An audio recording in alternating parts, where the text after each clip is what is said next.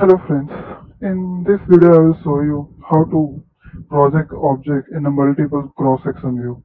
Often in cross-section, client or our engineer, senior engineer asks us to show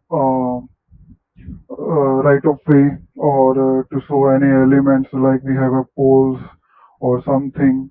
So how we can project into the all the cross-section on one go. So here I have my corridor here. What I've done, I have projected one feature line on my right of way. So you can see this is a feature line on my right of way. Same with the feature line on the right and left. Also, like if you have an existing alignment and you want to project on the multiple cross section and you want to show how much you are offsetting from your existing center line, you can do that. You have to just convert that existing center line into feature line. So here I have our existing center line which showing feature line. Also, like I said, you can also project your object. Suppose I have a main propose light poles here. So we can propose all these light poles with one go in our multiple cross-section view. So here we go. What you need to do is to select your cross-section, and here you will get Launchpad and you get option project object to multiple section view. So you select that. Now you get option various options. You can import the objects like a point, solids, block, or a feature line, 3D polyline into your profile view. So right now I have a feature line and the blocks of a light pole. So I'm going to select the blocks. Then you can go and check. Here you can project how your block will look. So you can make any AutoCAD blocks and you can import in any styles. Right now I have already blocks here. I will select light pole. This is my block. Okay.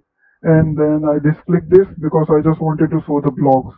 So I would not show draw projections. And you can select those styles. We'll show what is the use of those styles. Now click OK. And you go to feature lines and you can select any style for this.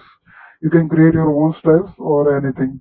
So I'll just create one style just to show you and hit enter and okay.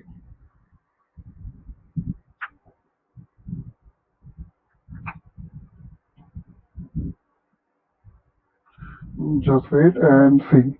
Now you can see that objects are placed in the multiple cross-section view on one go.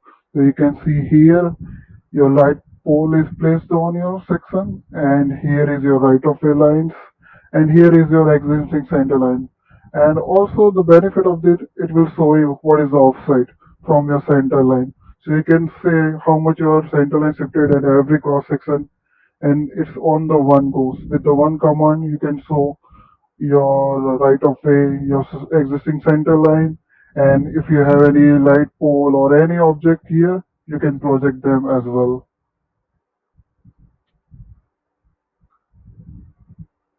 Thank you. Thank you for watching this video.